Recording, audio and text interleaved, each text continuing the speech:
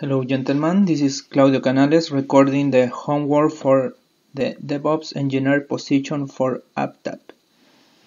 The homework is create an Ansible role who deploy a tomcat server in a machine. So for this example I use Vagrant to create a CentOS version 6 machine.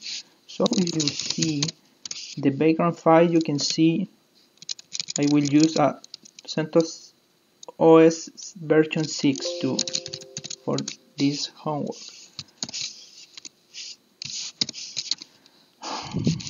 So I will start the virtual machine. This process is a little slow, but by the way I will explain the rest of the stuff. I use GitHub to store the homework so you can see all the commits and all the files. I need to improve the readme. So we have the roles, you have the files, handlers, tasks, and templates with all the files. For example, this one is the most important because it has all the validations. For example, hard disk, the installation of Java, the creation of the user, download Java, configure the server, the users, start, the rules of the IP tables, the firewall D, etc. So this file is really important.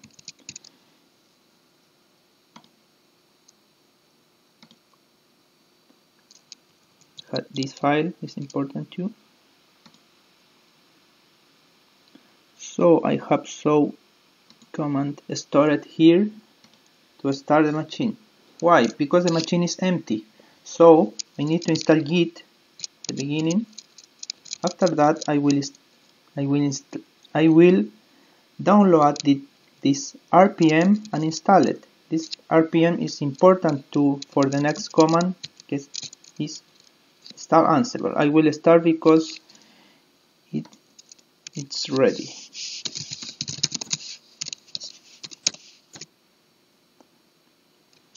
Excuse me. To start I need only to do a Vagrant SSH.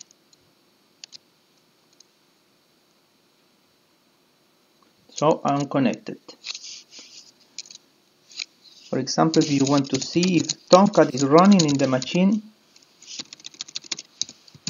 you can execute this command, but it's empty because the machine is empty. So I need to install Git. After that, the RPM, install Ansible, and I will clone my project. So I have all these commands together to do it fast.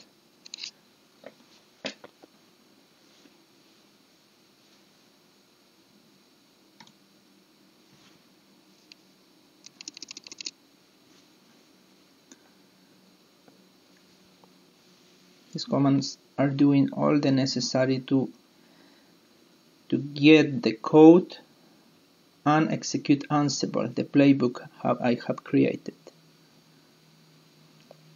It is downloaded in Git.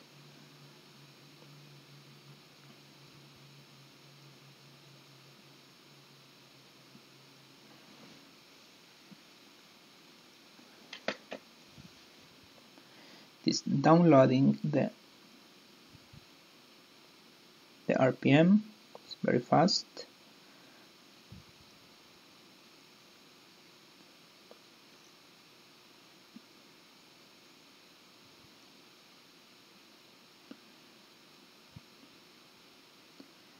It's installing Ansible and all the dependencies necessary for execution.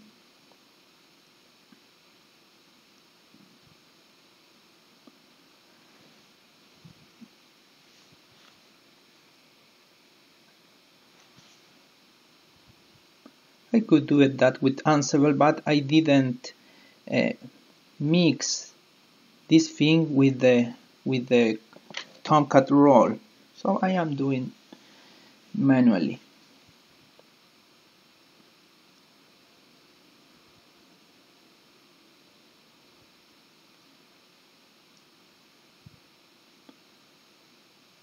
Okay, it's ready. So you can see the tomcat role. You can see the files. It's the same from GitHub. So I will execute the ansible-play role.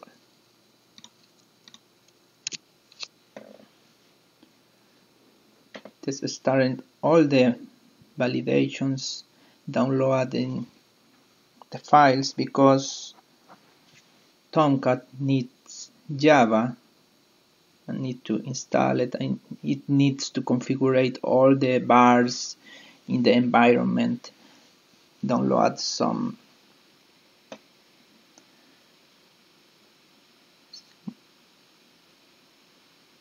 the first stage was the checking.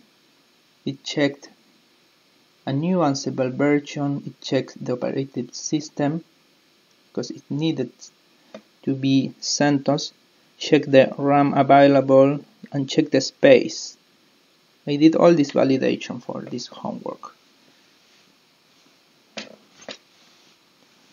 Installation of Java is the more slow.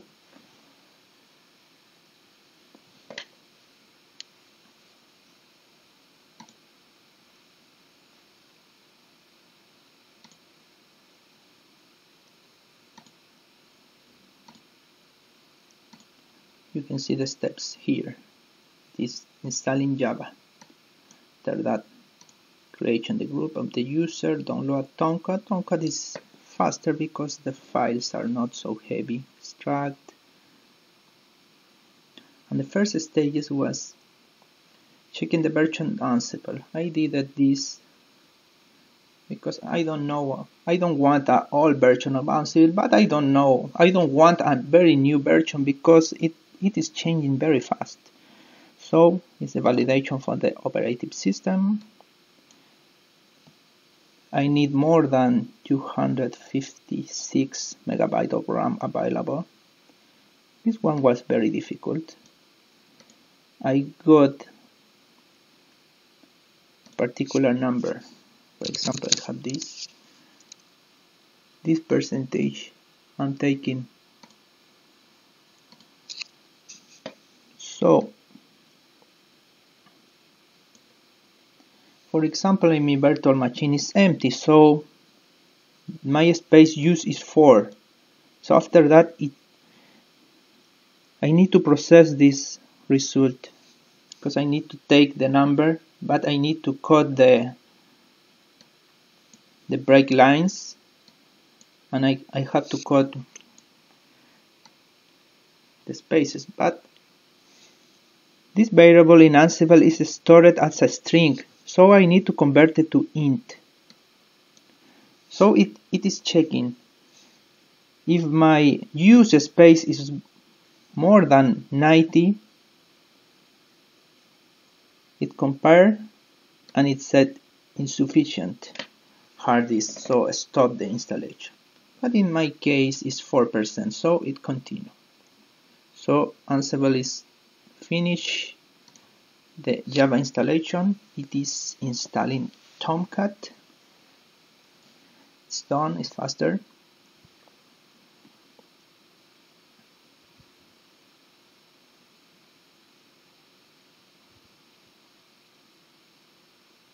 It's restarting Tomcat with the new configuration.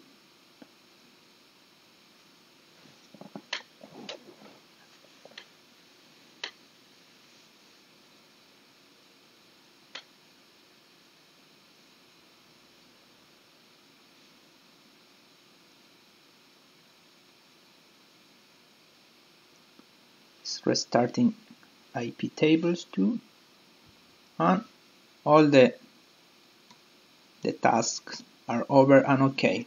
So I can see the process.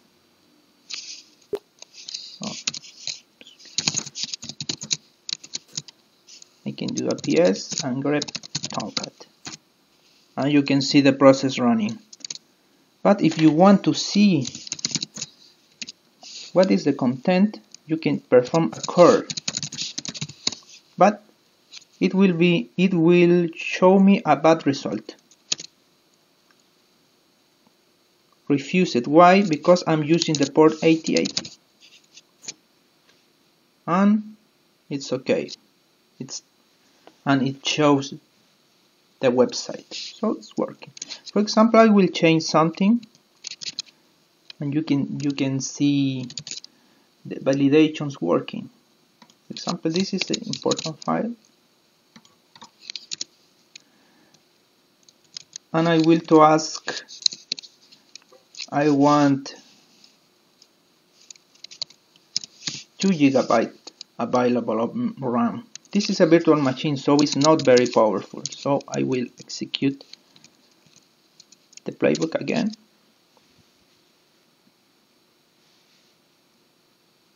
And it showed me the mistake, insufficient RAM. So I will correct this data. For example, the space. I will demand only 1% use, but it's very low. I can show you. You can see I have only 4% use, but I am asking for 1%. So what will happen?